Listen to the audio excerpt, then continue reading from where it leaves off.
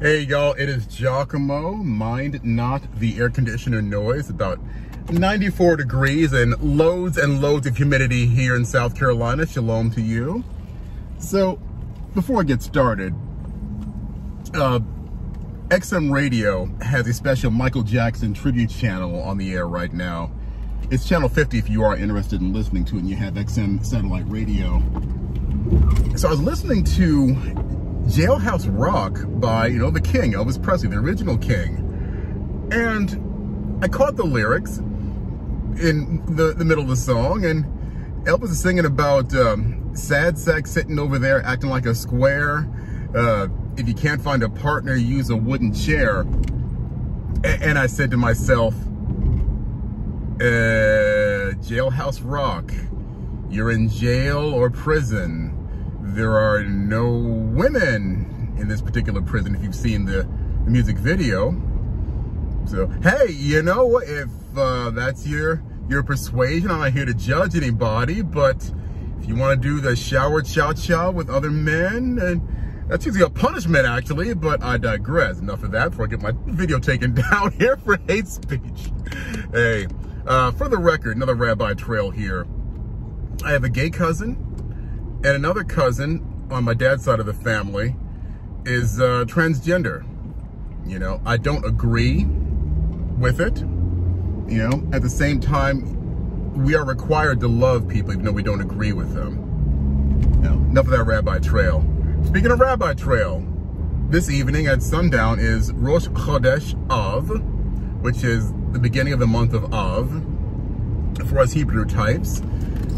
And my synagogue down in Columbia, leaving my house in Prosperity right now to go to Columbia, is having a celebration and blowing a shofar and singing and worshiping. It's going to be a fantastic time. In fact, this is officially, a guy in front of me is on his cell phone and waving all over the road.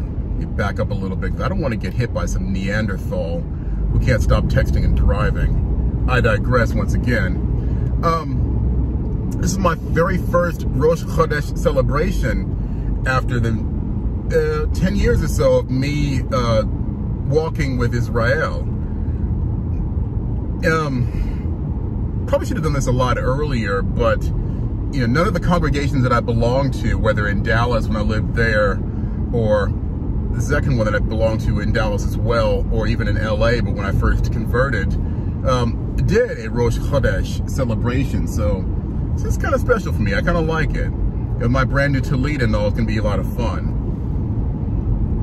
What isn't so much fun, right now it's about 4 in the afternoon, and I just said our celebration's at sundown. Now, sundown, it's summertime here, is going to be roughly 8:20 p.m. What does that mean, boys and girls? It means I'm having to leave really early. Okay, does that mean anything to you? Maybe not, but here's the thing. I've lost a lot of weight, inches, if you will, around my waistline and around my big fat black tuchus, and a lot of the clothing that I've had over the years doesn't fit any longer, or it's gone completely out of comfort for me. So I'm going to go down to the mall in Columbia and buy a couple pairs of shorts. Now, why is that a big deal? Because the mall is still involved in this COVID shutdown, limited hours, slow the spread, blah, blah, blah. So none of the stores in the mall proper open until 11 o'clock in the morning. Now, Columbia is roughly a half an hour, maybe almost 45 minutes from where I live in Prosperity. So there wasn't any point for me to drive all the way to Columbia, where my synagogue is located, and then way back up home to Prosperity, and then go way back down there again to go and worship at 7 p.m. So the mall, as I was kind of saying earlier, the mall closes at 4. So you've got a really small window to do any kind of, I'm sorry, not 4. The mall closes at 6. So me being Jewish and all, I thought about this. Let's make a legitimate trip here. I may as well go down there early and unfortunately have to hang out and do nothing for about 2 hours until we're ready to go and worship. It's kind of ridiculous, but it all kind of boils down to is this. We need to get back to things, boys and girls. We need to get back to regular hours and normal commerce. Even, you know, I went to the Walmart in Columbia yesterday or the day before, and I nearly got kicked out of the place because I can't wear a mask. Now, for the record, I do still suffer from a little bit of anxiety and a lot of claustrophobia. So I don't know what is going to happen if I've got something on my face for a couple of minutes or even 8 hours, as I was, you know, if I were driving for Uber or for Lyft. And it's going to start next month again when I get back up and running. So, and once again, we need to just open up America. This is getting retarded, really.